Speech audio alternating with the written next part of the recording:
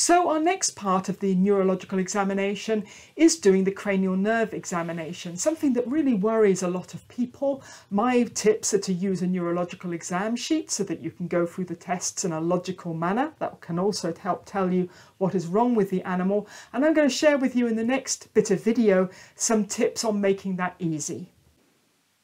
Our fourth tip is that assessing cranial nerves is actually easier and takes less time than you think. I tend to divide it into three main parts.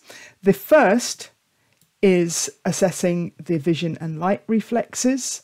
The next is assessing facial sensation and movement. And the final part is assessing the bulbar nerves. And I'm going to take you through those now. There will be dedicated videos to each part of this, but I wanted to have one place that we had an overall look at this. So, vision and light reflexes. In many ways, these are assessed all together because some of the tests are assessing both. First of all, we need to establish the animal can actually see. For that, I'm most likely to use a dropped piece of cotton wool. Quite simple, but it doesn't make any sound. And the white means that it's quite visually apparent to colourblind animals. And also you can drop it from one side and the other so that you're able to assess one eye and then the other eye. And this is another test which is often bypassed. You know, people jump straight to the menace response, but the menace response involves so many pathways in the brain and can be affected by many different things. It's important always just to establish whether the animal can see or not.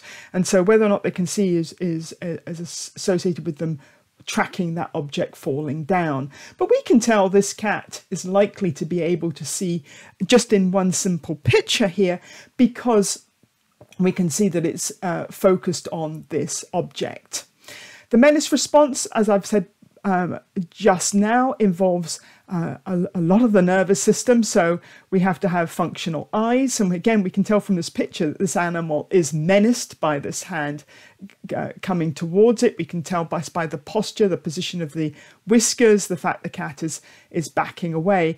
Of course, when you use menace a cat, then it's important not to use a whole hand as being used in the photo illustration only. We want to not use something that's going to create a wave of air and stimulate those whiskers by trigeminal means sensation. So a finger is usually best for cats. You'll need an intact eye, an intact optic nerve, intact visual pathways going to the occipital cortex. Then you need to have intact white matter going to the motor cortex. Then the motor cortex goes down to the facial nerve nuclei in the brainstem. This is influenced by the cerebellum, and then the eyes will close. So a lot going on with the menace response. Make sure that you interpret it properly. Then we need a bright light. And this is very important. There's no point in getting out your very, very dim, disposable flashlight. You need something that you can recharge or put new batteries in to do proper vision and light reflexes. Yes, you can use your expensive mobile phone for this as well, but there's lots of cheaper alternatives, although many seem to prefer using their expensive mobile phones. So there's two here. The first is the dazzle reflex. That's a subcortical reflex, so it's just that the eye closes when there is a very, very bright light. And it can be useful to assess those visual pathways are intact in an animal where they may not have other responses. And the papillary light reflex, which is the pupil's response to a bright light, so to constrict the pupil, which is a brainstem reflex and doesn't involve the visual pathways, but there is some commonality to it in that they both require a functioning retina, optic nerve and optic chiasm. And it's important to look at the direct and the consensual responses I'm going to show you in this video. So in this cat has a right-sided, I'm telling you the deficit already, because it's one of the more complicated videos I will show you. It has a right-sided deficit of the oculomotor nerve, and that is both the parasympathetic component that controls the pupil size and the muscles, extraocular muscles. It also has a Horner syndrome also on the right side. And what I'd like you to do is to observe the right eye here, even if I may be stimulating the left eye. So coming in here, we can see this Horner syndrome. This cat has an elevated third eyelid, but perhaps, and I'm having to keep the pupil, the palpebral aperture open, but perhaps you're surprised that the eye is not more myotic, and that's because of the combination of three parasympathetic and sympathetic. So I'm going over to do a pupillary light reflex on this eye. We can just see the pupil starting to constrict, but this is quite a scared cat, so it's kind of overriding that. So I'm taking my light in further to make it really bright. We can see the pupil constrict there, but you see there is not a consensual response there. So this eye is remaining mid pupil, and that's because of a lesion right here. So we're affecting this cranial nerve here, number 3, the oculomotor nerve. And we also see this eye, that we can see this eye is flicking here. This is the ocular vestibular or ocular cephalic response. We can see the movement of the eye keeping it central, but the other eye remains absolutely stationary.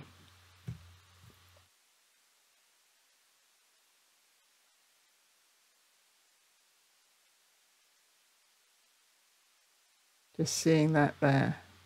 See, absolutely stationary, whereas the other one is moving. So this combination is giving us a mid-sized pupil, a poor direct and consensual pupillary light reflex of the right eye, no physiological nystagmus, no ocular vestibular reflex of the right eye, and we probably have cranial nerves 4 and 6 also affected.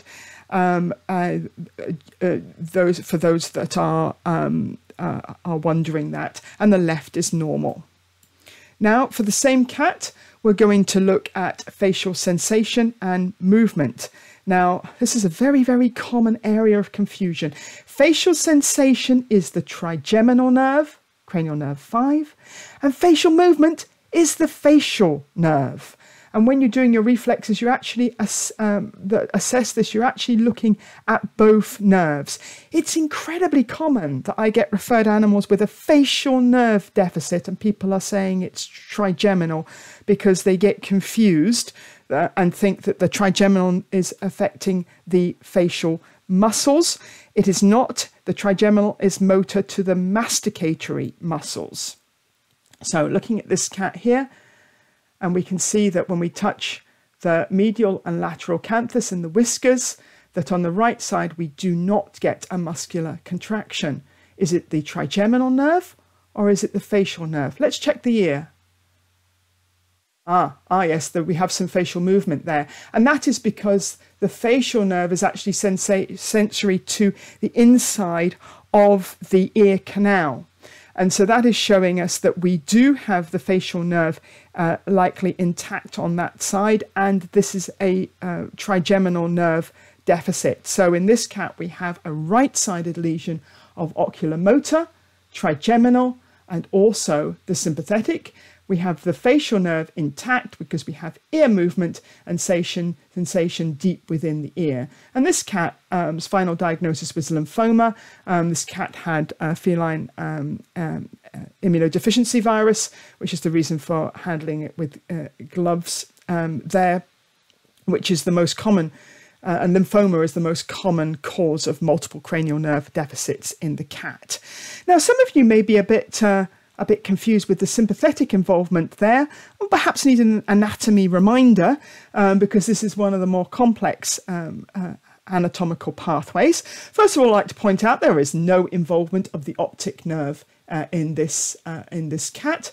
No involvement of the optic nerve. I'm stressing that because, and this again is very common, that such an animal would be referred to me as having an optic nerve problem, where actually this is completely spared. This is the second cranial nerve.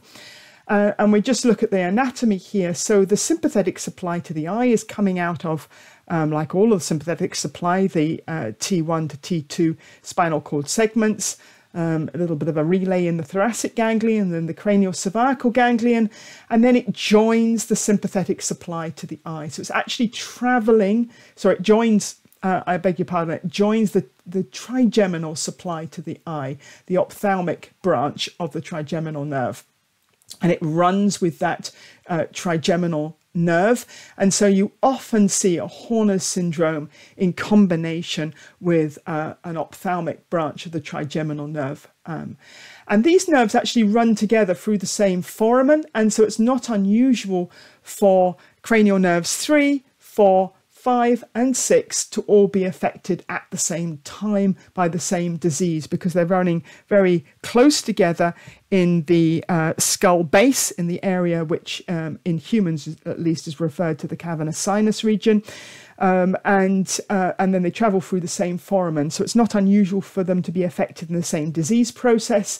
And the third nerve is obviously carrying the parasympathetic supply to the iris and the lens. So next we move on to the jaw tone and the bulbar cranial nerves, and this is assessed by opening the jaw.